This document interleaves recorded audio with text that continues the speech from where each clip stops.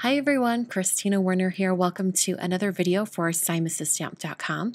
Last week I sketched out some card ideas using the new products from the latest release from Simon, and today I thought I would use this sketch that's up here in the top corner of my sketchbook.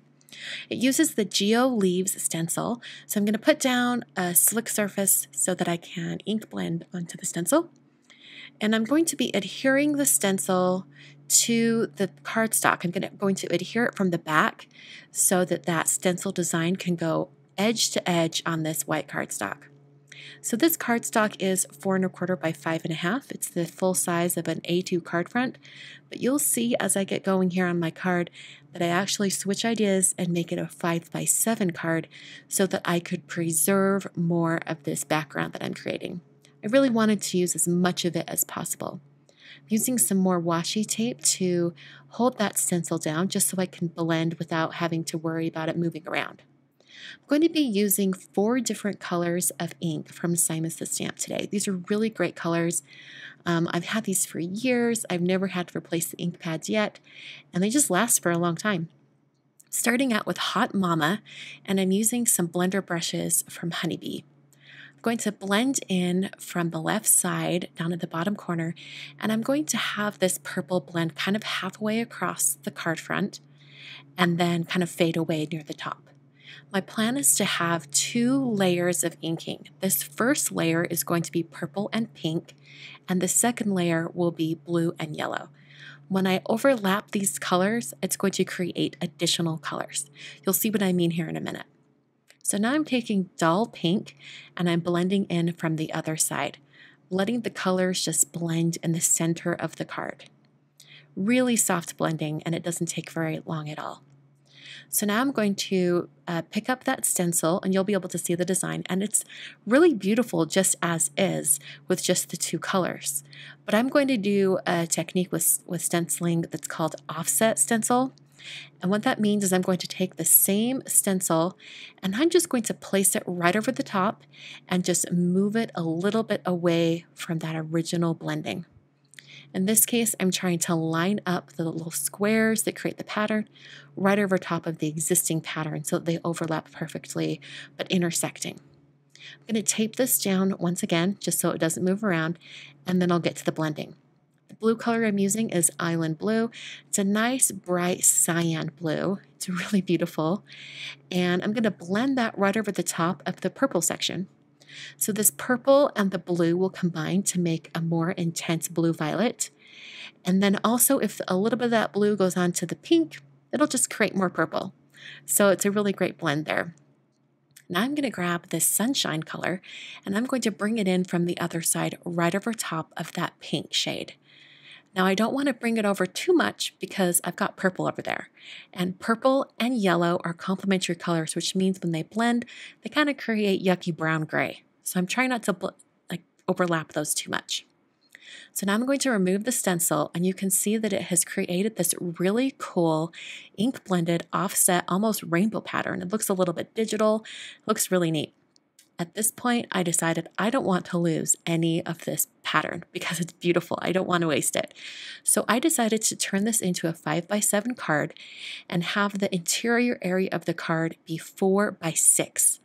Now this piece is a little bit short right now, so I'll fix that in a minute here. But for now, I'm going to work on the sentiment.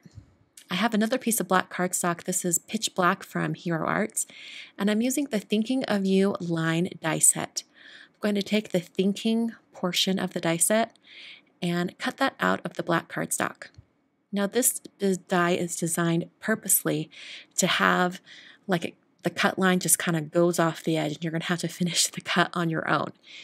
I just use an X-Acto knife for that, just to finish the cuts on either side. It's kind of a more versatile die this way because you can put it on whatever length of cardstock you want. So it's kind of cool that way. So I just used a craft knife and a ruler just to finish the cut lines on both sides. And then I was able to sort of bend back that cardstock and remove it from the words. I also got to punch out the center of those letters. Really, really fun die here. So I cut out 4 of those white of U's, and I'm going to be stacking them later.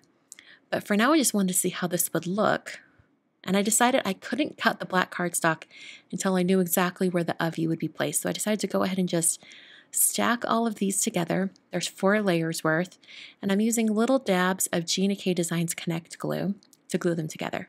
Just put a little glue in the back of it, dabbed off the excess glue on some scratch paper, happens to be the paper I cut all these out of, and then press them together.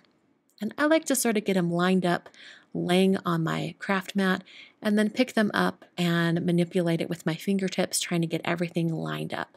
And that makes sure that I have a nice, thick, perfectly adhered die cut. So now we have this really thick die cut. I'm going to put some additional dots of glue on the back, and then put that down right over top of this die. This is exactly how I designed the die to be used, contrasting colors of cardstock and have the of you sort of overlap. So like I said before, this piece of cardstock was actually meant for an A2 card, which is too small for my card idea.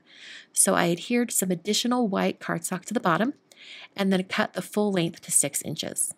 I also cut off the excess of my black piece of cardstock, and I'm going to be adhering that onto the front of my ink blended piece. Now I have to apologize if you hear a lawnmower or any other lawn equipment.